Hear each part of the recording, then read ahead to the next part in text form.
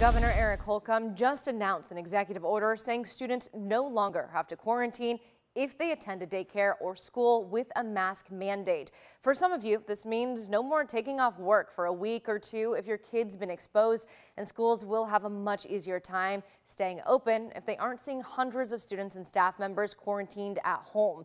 Now, public and private schools and daycares requiring masks throughout the day do not have to quarantine students, teachers, and staff who come in close contact with COVID cases, as long as they were masked up and not showing symptoms. Now, keep in mind this only applies in classroom settings, not for extracurricular activities or sports. Schools and daycares must still use contact tracing and notify the appropriate people.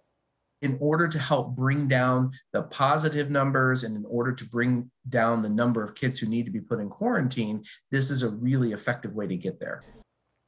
In August, almost 1 in 3 COVID cases were among adolescents, something we didn't see last year. In schools in Indiana, if they don't mask up, current CDC guidance says anyone who comes in close contact should quarantine except for those who are fully vaccinated and aren't showing symptoms. Experts say it's always best to get tested.